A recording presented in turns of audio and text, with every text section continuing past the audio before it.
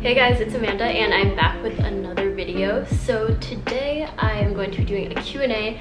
A couple of weeks ago I asked you guys to ask me questions on Instagram. So yeah, I'm going to be responding to those now.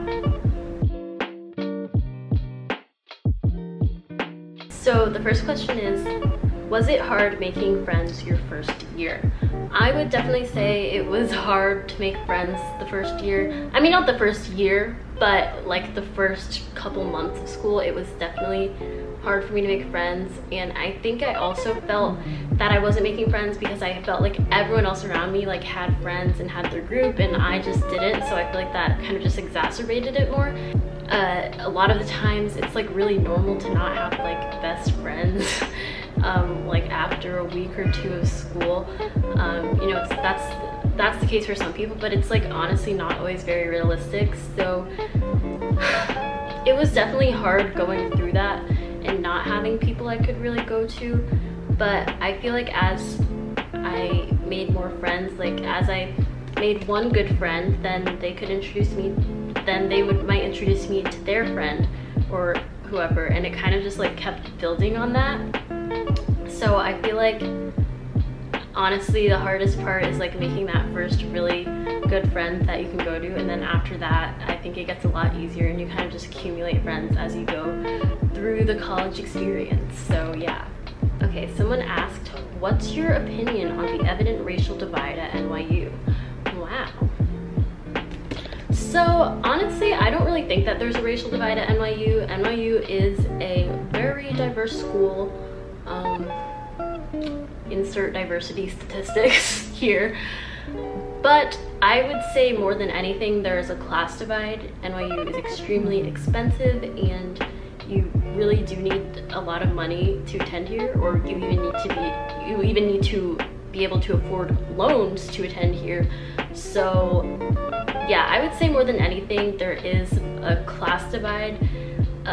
Even sometimes who you're friends with can like really affect that. Like if your friends are always eating out or like doing whatever and you simply just can't afford that type of lifestyle, then you know, it's kind of likely that you're going to be hanging out with people who can afford to do things that are more in your price range. So yeah, I definitely feel like there is a class divide. There is more of a class divide at NYU, and racially I feel like I've personally made a lot of friends who are people of color just because it's like really easy to relate about that. Like if you're like the only two black people in a classroom, it's gonna be a lot more easier to bond over that. So yeah, there's my answer. What are you doing in New York City for the summer? So this summer I am in New York City. I'm so happy to be here. This summer I am being a summer assistant, which most people probably don't know what that means. It basically means being a summer RA. So yeah, I'm a summer RA in the same building that I lived in during the school year. No AC. It's been tough. Actually, I don't even have any of my fans on now because I want the audio to be good for this. So the things I do for YouTube. But yeah, I'm just being a summer assistant and it's been great. Flo asked, what's your fashion inspiration? This is a really good question, actually. I would say my fashion inspiration mostly comes from online, mostly like YouTube. Some of my favorite fashion YouTubers to watch are, well, she's not necessarily fashion, but like she does a lot of thrifting videos, which is how I get most of my clothes. But Diana Chamomile, I love her videos. Also Best Dressed. And then even I'll get a lot of fashion inspiration from just scrolling through the Explore page on Instagram, or even just like literally being outside, someone with a cute outfit. Freaking guys, everyone in New York City always dresses so cute. I feel like every time I go in the park, like I always see like an Instagram girl looking really cute in her outfit, and like I can just get inspiration from that. So yeah. Would you be willing to read our college essays applying for the class of 2024? So this is a really good question. I would say email me about this. I would say yes, but I would do it for a fee, just because you know, college essay application stuff, like people, like that's like a legit like service that people do pay money for. And I hope I'm not like sounding like cheap when I'm saying this, but yeah, it is a service that people pay money for, so I wouldn't want to like undersell myself. But yeah, I would definitely help you if you email me. I can like tell you my credentials. I did, you know, well, I did very well in all my AP English, and I did really good on the ACT English. So yeah, definitely email me. Okay, same person also said, also skincare routine because some of us are not as gorgeous as you. So, oh my gosh, I get this compliment a lot, which I really appreciate.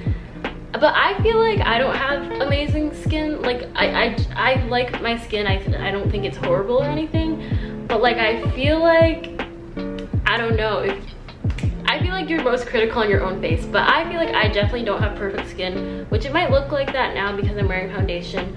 But I can even insert pictures to show you guys that my skin is not always perfect. It comes in waves. Sometimes it's better than others. But even on the side of my face, you might be able to see I have a lot of like dark spots from like acne scarring, so I'm trying to work on that. Yeah, I'll probably do a skincare routine soon though. I'm trying out some new skincare stuff right now, so I'm gonna see if that works first before I kind of like recommend any stuff to you guys. So yeah. Okay, someone asked, what inspires you? This is a really good question because literally before like 2 days, or before like a day ago, I had been feeling so like uninspired for the longest time. And for me, inspiration, like I don't have a necessary like a source where I go like, oh, I'll get inspiration from here. It kind of just, it's like a eureka moment. I'm just like, whoa, I want to create things, I want to do things. And that happened to me the other day. I was just sitting in the park and I was scrolling through Instagram and I saw, I follow Katie Bellotti on Instagram, and she put up an Instagram picture of her travel diary. And I was just like, oh my god, this is so beautiful. Like it was just so beautiful that it just made me want to start creating things all of a sudden. So then I started like sketching out like a short film that I would want to make, and like writing down video ideas to post on YouTube. It's just like the randomness of like small things that will totally inspire me to just like create. So I'm kind of like on a little creative streak right now, and yeah, definitely gonna try to keep it going. Okay, Alyssa asked, fave book and why? Give one of your favorite quotes or sentences from it. So it's so hard when people ask me what one of my favorite things are, as an indecisive person. I don't have like one specific book that I would say I like over all the other ones, but one of my favorite books is this book. Wow. Okay, it's kind of washed out, but it's called Outliers by Malcolm Gladwell, subtitled The Story of Success. So basically it's a book that kind of just explores the meaning of success, and especially very exceptional successes like the Beatles, Bill Gates, things like that. Malcolm Gladwell, he kind of just like reveals to you how success is very much about opportunity and timing and even luck, and that, you know, hard work can be such a fraction of it. So I feel like, I don't know, I really liked it because it really put that into perspective, because we kind of like live in like the culture where it's just like hustle, grind, like yeah, like keep on working and you'll be successful. But like honestly, that is really not always the case. Like that quote where like, you have the same 24 hours in a day as Beyonce. Like yes, but also, did you like have the same upbringing as Beyonce? Did you have the same opportunities as her? Like it's so dependent on so many more factors than how hard you work. So I feel like that definitely like keeps me grounded, and it's like really a way for me to be like, when I start to compare myself to other people's successes, I'm kind of like, dude, you have a totally different life than them, so it's like not even worth it to try to compare that. So yeah. Okay, someone asked, what do you want to do in the film industry? So in the film industry, honestly, I don't know. It's weird because like I'm not even like a film major who's like, I have to work in the film industry to like be happy and fulfill my life's purpose, which like I know might be weird to some people, but yeah. I think it's just because I'm a quite realistic person, and I know it's a very competitive industry to break into, and I know that not only hard work gets you there, but a lot of opportunities and luck and connections. So I would say in an ideal world, if I was working in the film industry, I would probably want to be like a writer director. I think that would be cool. Pretty popular for like more of the indie films these days. I would also like to try producing. I've never really produced anything, so I don't know exactly what that entails, but producing is something I'm also like interested in. But I think writer-director would be very fun. So yeah. She also asked, what is the most difficult thing about your major? So yeah, I'm a film major, and I would definitely say one of the most difficult things about my major is that grades don't really matter. And as a very grades-oriented person, and I've like always like grown up being like I have to get an A, like, you know, I study, and like kind of just being very rigidly knowing like my place and how I'm doing through grades, and I'm relying on that a lot. It's like kind of weird like when your own teachers are like, yeah, grades don't really matter. And it's funny because it's like, yeah, you can get an A in the class, but getting an A doesn't necessarily mean you made a great piece of art, you know? Like it's like literally you can get an A by just doing what's asked of you. But like, yeah, I got an A, but like, did I do something great? Like, you know what I mean? Not that I want to be graded super harshly, but it's still just like, I don't know. That aspect of it I don't really like. And then another aspect that is kind of hard for me is that film is a very collaborative thing, and I always like kind of went into things with the mindset of like, if I want something done well, I'll do it myself. And for film, that's really not the case. Like, there's so many parts in moving pieces that like you really do need other people to do. You need actors, producers, people to hold the camera, like all sorts of things. And it's just kind of hard for me to ask other people for help, and to sometimes even trust other people that they'll do it the way I want. Because I mean, I guess I can be like a little bit of a control freak sometimes. Like just a little bit, like it's not like bad, but like always just kind of worrying like, oh, are they gonna do it like how I picture it? So I think that's definitely a hard thing. And then also even the fact of like just like getting people to like help me with something, just out of like, for like no money, like that kind of, I'm just like, wait, will people like even do that? Like, who would want to do that for me? Like, what?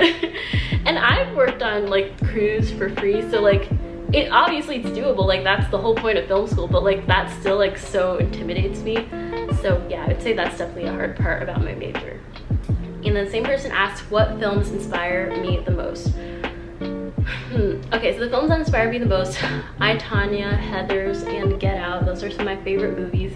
Get Out because I really love how it creates this really interesting commentary on, you know, race relations, be like this thriller horror thing. And it's not just like a documentary like racism is bad, but it's just, I don't know, I feel like it has so much fun with it, which I really appreciate. And I like, my favorite films are things that are like, oh damn, like I wish I could create that, or I want to create something like that in the future. So I really like Get Out. And then Heathers I really like because I really love the juxtaposition of it, like all these like super dark lines and super dark themes, like, but just like the aesthetic of like these teen kids in the 80s wearing like matching plaid skirts and blazers. I just like love that type of juxtaposition.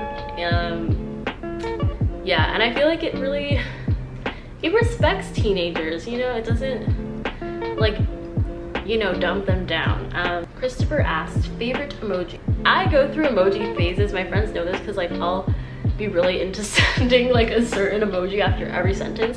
But right now it's that one that's like, and it's like blushing, and it's like that's my favorite emoji. And also the clown one because I am a clown.